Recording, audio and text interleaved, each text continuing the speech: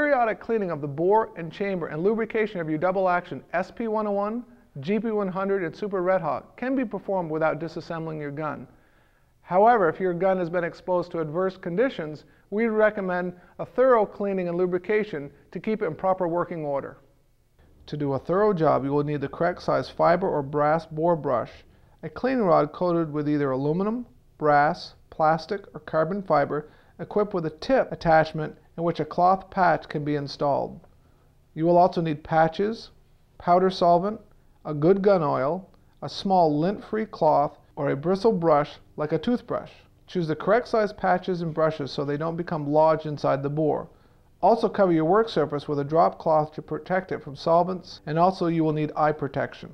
Open the cylinder and make sure that the revolver is completely unloaded. Clean your unloaded revolver from the muzzle by running a cleaning rod with a solvent-wetted patch through the bore several times. The cylinder chambers should be cleaned in the same manner. Swab out all chambers with a solvent-wetted patch. Follow this up with a pass of the correct size solvent-wetted brass brush.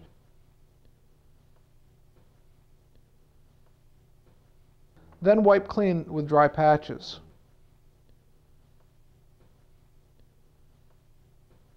When the patches finally come out white, run a clean patch through the bore a couple more times to ensure no fouling remains.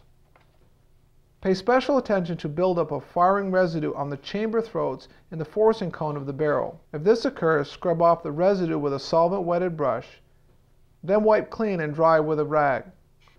Run a very lightly oiled patch through the bore and all 6 chambers of the cylinder.